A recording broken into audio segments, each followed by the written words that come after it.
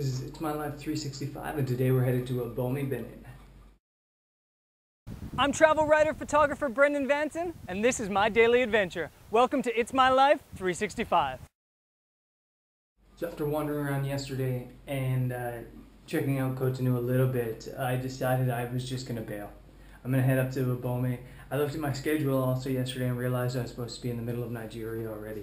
So I'm a little bit nervous about this schedule and I've got to get going. So the original plan was to get to Abomey, spend 2 nights, and then cross the border to Nigeria. I think what I'm going to do is I'm going to leave early this morning. It's only about 7 in the morning, and head up there and try to check out this palace and old fort that's up there from the old kingdom that used to rule these parts, and then cross to Nigeria tomorrow morning. So we'll see how that plan goes, and yeah, let's hit the road.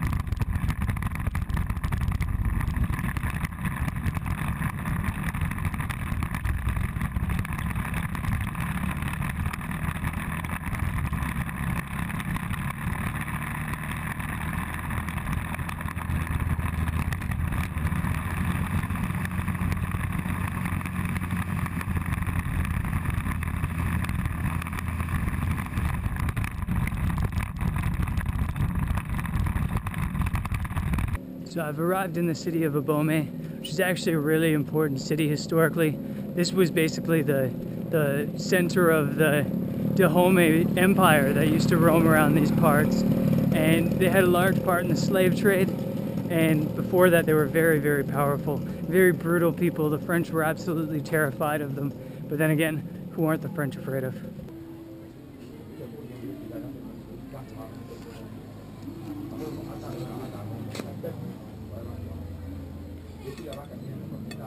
I just smashed down some lunch, and now I'm going to head to the museum, which is housed in the old palace.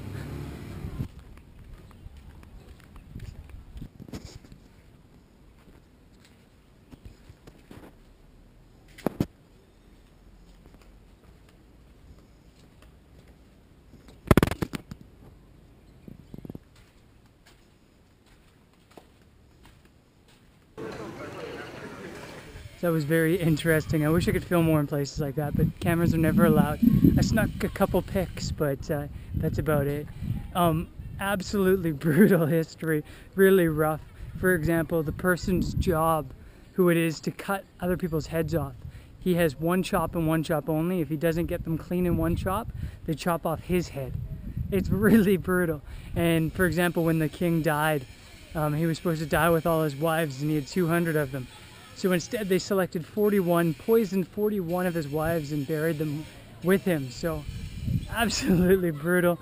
They were a very powerful kingdom, but very, very brutal. They showed no mercy. And yeah, you can kind of see why the French were scared of them. I'll give the French a pass on this one.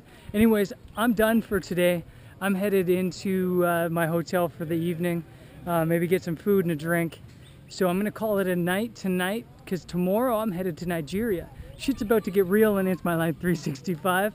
And I hope you stick with me tomorrow. I'll see you then.